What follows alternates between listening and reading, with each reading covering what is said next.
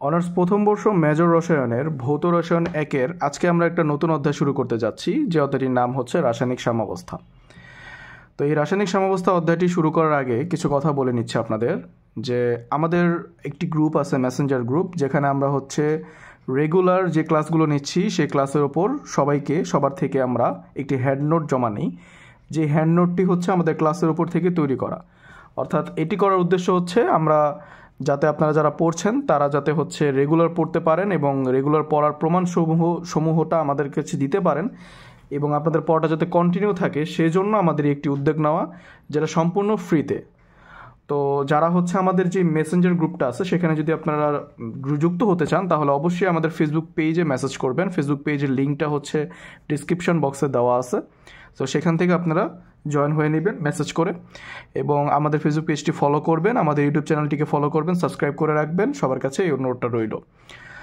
তো কথা না বাড়িয়ে আজকের অধ্যায়টি আমরা শুরু করতে যাচ্ছি। রাসায়নিক সাম্যাবস্থা ভৌত রসায়ন একের অধ্যায় 4, 14তম অধ্যায়। এর আগে যে অধ্যায়গুলো আমরা শেষ করেছি সেই অধ্যায়ের ক্লাসগুলো আমাদের চ্যানেলে প্লে লিস্টে পেয়ে যাবেন। তো রাসায়নিক সাম্যাবস্থা অধ্যায়টি শুরু করার আগে এখানে একটু বুঝিয়ে নিই আপনাদের যে রাসায়নিক সাম্যাবস্থা জিনিসটা কি। সাম্যাবস্থা কথার দিয়েই কিন্তু আমরা আসলে অর্থ বুঝতে পারছি যে আসলে সাম্যাবস্থা দ্বারা কি বোঝানো হয়েছে। একটা বিক্রিয়া ঘটবে যেখানে বিক্রিয়ক থাকবে, উৎপাদ থাকবে। এই বিক্রিয়ক আর উৎপাদের মধ্যে যে একটা ব্যালেন্স থাকবে, ঠিক আছে, যে সমতা থাকবে, যে এখানে যে কয়টা সোডিয়াম নেওয়া হয়েছে সেই কয়টায় কি আমি সোডিয়াম পাইছি কি না, অথবা যদি আমরা এর কম সোডিয়াম পেয়ে থাকি তাহলে কতটুকু সোডিয়াম কিভাবে হচ্ছে বিনষ্ট হইল।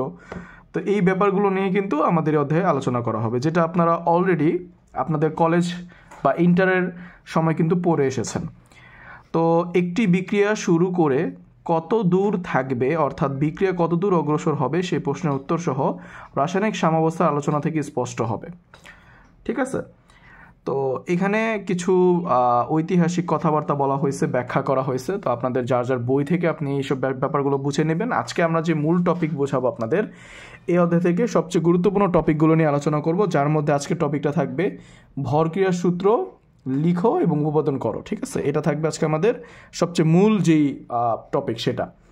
তো আজকে প্রথমেই আমি একটু ধারণা দিই আপনাদের, যে আপনারা ক্লাস 9-10-এ কিন্তু পড়ে এসেছেন যে বিক্রিয়াটা হচ্ছে কি একমুখী এবং উভমুখী বিক্রিয়া। তো একমুখী বিক্রিয়া আমরা কাদের বলবো? যে বিক্রিয়াটা হচ্ছে বিক্রিয়ক থেকে উৎপাদে পরিণত হয় কিন্তু উৎপাদ থেকে আর বিক্রিয়কে পরিণত হতে পারে না, সেগুলোকে আমরা বলি একমুখী বিক্রিয়া। এবং উভমুখী বিক্রিয়াটা হবে তার উল্টো, অর্থাৎ যেই বিক্রিয়াটায় আপনি চাইলে বিক্রিয়া থেকে বিক্রিয়ক থেকে উৎপাদে পরিণত করতে পারবেন, আবার উৎপাদ থেকে বিক্রিয়কে পরিণত করতে পারবেন। এই দুইটা বিষয় একই সাথে করা যাবে, সেটাকে আমরা বলবো উভমুখী বিক্রিয়া। ঠিক আছে, তো এরপরের কিছু টপিক আছে যেগুলো আপনাদের আসার মতো না, বা যেগুলো চাইলে আপনারা জাস্ট একটু রিডিং হিসেবে পড়ে নিতে পারেন আপনাদের মূল বই থেকে। এখানে বোঝানোর মতো কিছু থাকলে আমি আপনাদের বুঝিয়ে দিতাম। তারপরে যদি আপনাদের কোনো টপিকে সমস্যা থাকে আমাদের আলাদাভাবে বলবেন। তো আমরা চলে যাব আমাদের যে মেইন অধ্যায়ের টপিক, সেটা হচ্ছে ভরক্রিয়ার সূত্র ও সক্রিয় ভর। এখন এই ভরক্রিয়ার সূত্র ও সক্রিয় ভরটা কিন্তু খুবই গুরুত্বপূর্ণ একটা কোশ্চেন, এবং এটা কিন্তু অলমোস্ট প্রতি 3 বছর 2 বছর 4 বছর পরপরই কিন্তু রিপিট হয়। তো এই কোশ্চেনটা কিন্তু আপনাদের জন্য খুবই গুরুত্বপূর্ণ। তো আজকে আমরা শিখব ভরক্রিয়ার সূত্র ও সক্রিয় ভর। তো আমরা এটা খাতার মধ্যে করব, খাতার মধ্যে করে আপনাদের সমাধানটা দেখানোর চেষ্টা করব, যাতে আপনারা সহজভাবে বুঝতে পারেন, কোথাও যাতে সমস্যা না হয়। তো আমরা এখান থেকে না পড়িয়ে আমরা সরাসরি খাতার মধ্যে লেখা শুরু করে দিই। আশা করি এতে আপনাদের কাছে ফলপ্রসূ হবে ব্যাপারটা। ওকে, তো আমরা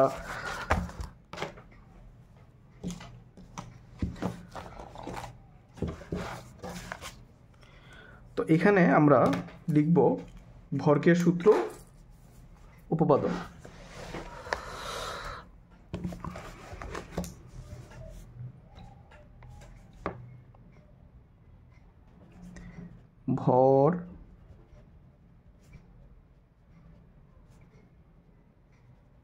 ভরক্রিয়ার সূত্রটি লিখো ও উপপাদন করো। ওকে, তা আপনারা যেভাবে যারা নোট করবেন তাদের জন্য এই একইভাবে আপনারা নোট করা ট্রাই করবেন, যাতে আপনাদের বুঝতে কোনো প্রবলেম না হয়। ঠিক আছে, ওকে। তো ফার্স্টে আমরা ভরকের সূত্রটা লিখে দিব, ঠিক আছে। তো ভরকের সূত্রটা হচ্ছে নির্দিষ্ট তাপমাত্রায় নির্দিষ্ট সময়ে কোনো রাসায়নিক বিক্রিয়ার হার ওই সময়ে ওই তাপমাত্রায় বিক্রিয়কসমূহের সক্রিয় ভর তথা মোলার ঘনমাত্রা বা আংশিক চাপের সমানুপাতিক। আমি একটু লিখে দিচ্ছি সংজ্ঞাটি। তো আমরা কিন্তু ভরকের সূত্রটা লিখে ফেলেছি। এটা কিন্তু কয়ের জন্যও আসে যে ভরকের সূত্র কোনটা। তো খুবই সিম্পল একটা সূত্র, সহজ ভাষায় যদি বলি, নির্দিষ্ট তাপমাত্রায় নির্দিষ্ট সময়ে কোনো রাসায়নিক বিক্রিয়ার হার ওই সময়ে ওই তাপমাত্রায় বিক্রিয়কসমূহের সক্রিয় ভরের সমানুপাতিক। আশা করি সকলে বুঝতে পেরেছেন। এই সক্রিয় ভরটার সমানুপাতিক হতে হবে, অর্থাৎ যত সক্রিয় ভর যত বেশি হবে রাসায়নিক বিক্রিয়ার হারটাও তত বেশি হবে। সিম্পল একটা কথা। অনেকে হয়তো মোবাইলটা রোটেট করবেন কিনা ভাবছেন। আমি উত্তরটা সম্পূর্ণ করার পরে আবার আপনাদের হচ্ছে স্ক্রিনশট নেওয়ার জন্য আমি আপনার হচ্ছে খাতাটা একটু সোজা করে দিব, সমস্যা নাই। আপনারা এখন দেখেন। তো এবার আমরা প্রতিপাদনটা শুরু করব। তো প্রতিপাদনটা শুরু করার সময় প্রথমে আমরা লিখব যে মনে করি এ এবং বি দুটি ভিন্ন বিক্রিয়ক পরস্পর বিক্রিয়া করে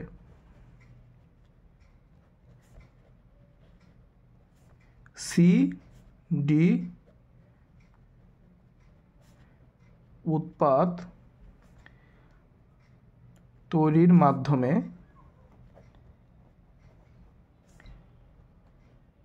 সাম্যাবস্থায় উপনীত হলো বা উপনীত হয়। তাহলে আমরা যদি বিক্রিয়াটা লিখি, যে আসলে এখন যেটা আমি লিখলাম এই বিক্রিয়াটা যদি আমি লিখি যে বিক্রিয়াটি নিম্নরূপ, তাহলে আপনাদের বুঝতে একটু সুবিধা হবে। সেটা হচ্ছে আমরা যেহেতু এ আর বি ধরে নিছি, তাহলে আমরা মনে করি এ যোগ বি, ঠিক আছে, দুইটা বিক্রিয়ক পরস্পর বিক্রিয়া করতেছে এবং বিক্রিয়া করে তারা কি উৎপন্ন করবে, সি এবং ডি। এটা হচ্ছে উৎপাদ, ঠিক আছে। তাহলে এখন আমরা ধরে নিব যে ধরি সাম্যাবস্থায় A B C O D এর মোলার ঘনমাত্রা। এখন বলবেন যে মোলার ঘনমাত্রা কেন লিখলাম? দেখেন এখানে সক্রিয় ভর যে বললাম, এই সক্রিয় ভরটা বা মোলার ঘনমাত্রা কিন্তু সেম কথা, ঠিক আছে। সক্রিয় ভর বা মোলার ঘনমাত্রা কিন্তু অলমোস্ট সেম কথা। তাহলে মোলার ঘনমাত্রাটা হবে কি, আমরা সকলে ইন্টারে এগুলো পড়ে এসেছি যে এ এর মোলার ঘনমাত্রা হবে এটা, মানে মোলার ঘনমাত্রাকে আমরা এইভাবে লিখি না, তাহলে বিটাকেও আমরা এইভাবে লিখব, সিটাকেও আমরা এইভাবে থার্ড ব্র্যাকেট দিয়ে লিখব, এই ডিটাকেও আমরা এইভাবে লিখব, ঠিক আছে। তো এখন সম্মুখমুখী বিক্রিয়ার হারটা কি হবে? সম্মুখমুখী বিক্রিয়ার হারের সূত্রটা কি? সম্মুখমুখী বিক্রিয়ার হার, ওকে। সম্মুখমুখী বিক্রিয়ার হার, এটা সূত্রটা হবে কি, আর এফ সমানুপাতিক এ এবং বি এর মোলার ঘনমাত্রা। এখানে এটা দিয়ে আসলে আমরা কি বুঝাইলাম, এই সূত্রটাকে বুঝাইলাম যে নির্দিষ্ট তাপমাত্রায় নির্দিষ্ট সময় কোনো রাসায়নিক বিক্রিয়ার হার, এই রাসায়নিক বিক্রিয়ার হারটা হবে কি, ওই তাপমাত্রার বিক্রিয়ক সমূহের, বিক্রিয়ক ছিল এখানে এ আর বি, তাই এ আর বি এর সক্রিয় ভরের সমানুপাতিক বা মোলার ঘনমাত্রা সমানুপাতিক, অর্থাৎ মোলার ঘনমাত্রা যা হয়েছে তার সমানুপাতিক হয়েছে আর এফ। এই আর এফ দিয়ে আমরা হারটাকে বুঝাইলাম, বিক্রিয়ার হারটাকে বুঝাইলাম। তাহলে এখানে আমি যদি একটা কে ধ্রুবক নিয়ে আসি, তাহলে আমরা এভাবে লিখতে পারি না, আর এফ সমান সমান কে ওয়ান এ বি। এখানে কে হচ্ছে কি, একটা ধ্রুবক, এখানে কে কি, একটি ধ্রুবক, ঠিক আছে, ওকে। তাহলে আমরা সম্মুখমুখীটা করে ফেললাম, অনুরূপভাবে পশ্চাৎমুখীটা আমরা করব, যে অনুরূপভাবে পশ্চাৎমুখী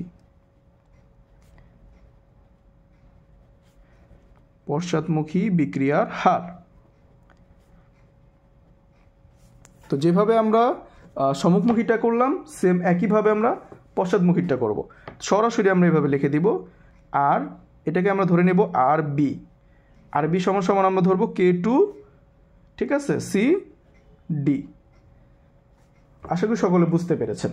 তো এখন আমরা কি বোঝাচ্ছি যে আরএফ আর আরবি কিন্তু সমান হবে, ঠিক আছে? আরএফ এবং আরবি সমান হবে। আরএফ আর আরবি যদি সমান হয় তাহলে আমরা বলতে পারি যে আরএফ এর মান ছিল K1 A B সমান সমান হবে কি K2 C D।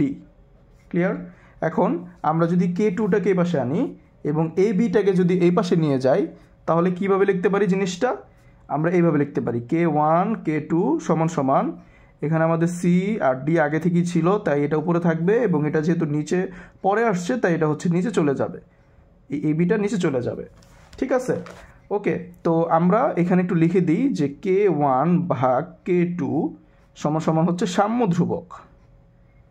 দেখেন এখানে কিন্তু আরেকটা কনসেপ্ট এসে পড়লো, সাম্য ধ্রুবক, এবং সাম্য ধ্রুবককে কিন্তু আমরা KC লিখতে পারি, ঠিক আছে? তাহলে আমরা লিখতে পারি যে সুতরাং KC সমান সমান CD AB। ব্যাস, ক্লিয়ার হয়ে গেল। এটি হচ্ছে আমাদের ভরক্রিয়া সূত্রের প্রতিপাদন। এটি আমাদের ভরক্রিয়া সূত্রের প্রতিপাদন, খুবই ইজি। আপনারা চাইলে একটু স্ক্রিনশটটা নিয়ে রাখতে পারেন। আমি আপনাদের জন্য এইভাবে একটু স্ক্রিনশট নেওয়ার সুযোগ করে দিচ্ছি, আশা করি আপনাদের সবার বুঝতে সুবিধা হবে। আপনারা চাইলে এখন একটা স্ক্রিনশট নিতে পারেন। ওকে, ক্লিয়ার। আচ্ছা, এখন এই পৃষ্ঠাটা আপনারা চাইলে নিতে পারেন।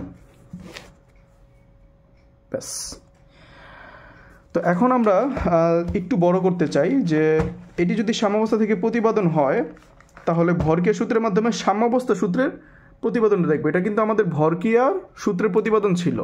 এখন সাম্যাবস্থা সূত্রের প্রতিপাদন যদি চায় তাহলে আমরা এটি থেকে নতুন একটা টপিক বের করব, সেটা হচ্ছে এটি থেকে সাম্যাবস্থা সূত্রের প্রতিপাদন।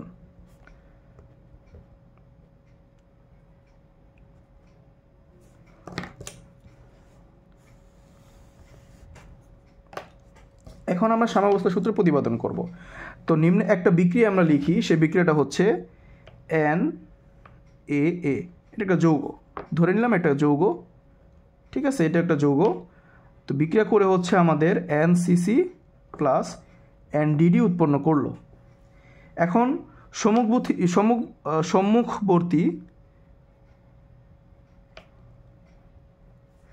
বিক্রিয়ার সম্মুখমুখী বিক্রিয়ার বেগ যদি আমরা ধরে নিই V1,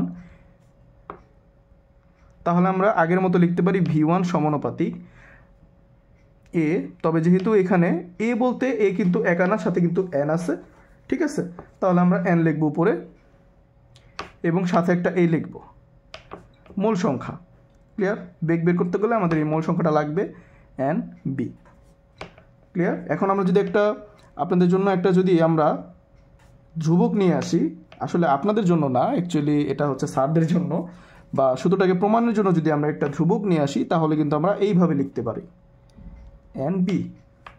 তো এখানে আমার কোনটা দিয়ে কি বোঝাচ্ছে এটা একটু লিখে দেবেন কষ্ট করে, যে এখানে হচ্ছে K1 হচ্ছে কি সম্মুখবর্তী বিক্রিয়ার বেগ ধ্রুবক, আর এই A হচ্ছে কি A এর ঘনমাত্রা, সেমভাবে B হচ্ছে B এর ঘনমাত্রা, সেমভাবে আমরা যদি NA আর এই এটা লিখি তাহলে এটা হবে A এর মোল সংখ্যা, এবং আমরা যদি NB লিখি তাহলে এটা হবে B এর মোল সংখ্যা। আশা করি সকলে বুঝতে পেরেছেন। তো আপনি একটু স্ক্রিনশট নিয়ে রাখবেন জিনিসটা। ওকে, এবার আমরা যেহেতু সম্মুখমুখীটা বের করেছি সেমভাবে আমরা পশ্চাৎমুখীটাও কিন্তু বের করব, ঠিক আছে? আমরা যেভাবে সম্মুখমুখীটা বের করেছি সেমভাবে আমরা পশ্চাৎমুখীটা বের করব। তো আবার পশ্চাৎমুখী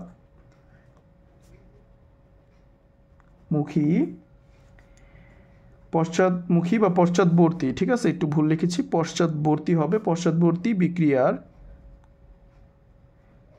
বেগ যদি V2 হয় তাহলে আমরা লিখতে পারি V2 সমানুপাতিক CNC, সেমভাবে DND, ঠিক আছে। বা V2 আমরা একটা ধ্রুবক আনবো K2 CNC DND, এটাকে আমরা 2 নং সমীকরণ দিব। আগের ওটাকে কিন্তু আমরা 1 নং সমীকরণ দিব, ঠিক আছে। এটাকে আমরা 1 নং সমীকরণ দিব আর এইটাকে আমরা দিব 2 নং সমীকরণ। ব্যাস, এবার আগের মতো আমরা লিখে দিব এখানে কোনটা দিয়ে আমরা কোনটা বোঝাচ্ছি সেটা। তো আমরা জানি K2 হবে কি পশ্চাৎবর্তী বিক্রিয়ার বেগ ধ্রুবক, সিম্পল একটা ব্যাপার। তারপরে এখানে C, তারপরে হচ্ছে D, তারপর আবার NC লাগবে, ND লাগবে। C হচ্ছে C এর ঘনমাত্রা, ওকে। D হচ্ছে D এর ঘনমাত্রা, আর NC হচ্ছে C এর মোল সংখ্যা। সেমভাবে এই ND হচ্ছে D এর মোল সংখ্যা। বা শেষ। আমি একটু শর্টকাটে লিখেছি, আপনারা পরীক্ষার হলে চেষ্টা করবেন শর্টকাটে না লেখা, পুরোটা লেখা, ঠিক আছে। এখন আমরা লিখতে পারি, যেহেতু সাম্যাবস্থা বলেছে তার মানে সাম্যাবস্থা মানে কি এই দুইটা V1 আর V2 সমান হবে, ঠিক আছে। সাম্যাবস্থায় V1 আর V2 সবসময় সমান হবে। সমান হলে আমরা এটাকে 3 নং সমীকরণ দিব। এবার আমরা 1, 2 ও 3 নং হতে পাই, যদি তিনোটাকে যদি আমরা একসাথে করি তাহলে আমরা কি পাই?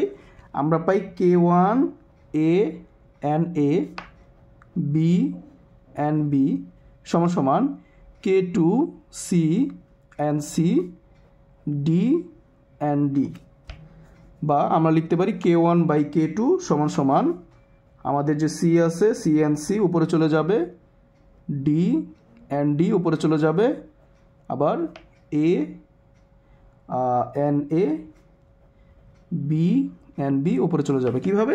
ওই আগেরটার মতো আমরা K2টাকে এই পাশে এনেছি এবং A আর Bটাকে আমরা এই পাশে নিয়ে গেছি, তাহলে ভাগ হয়ে যাবে আর এটা এই পাশে এসে ভাগ হয়ে যাবে। তো এটা হচ্ছে 4 নং এবং এই 4 নংটাই হচ্ছে আমাদের কি, এটি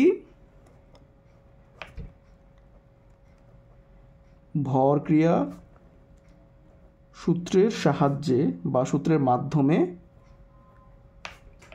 সাম্যাবস্থা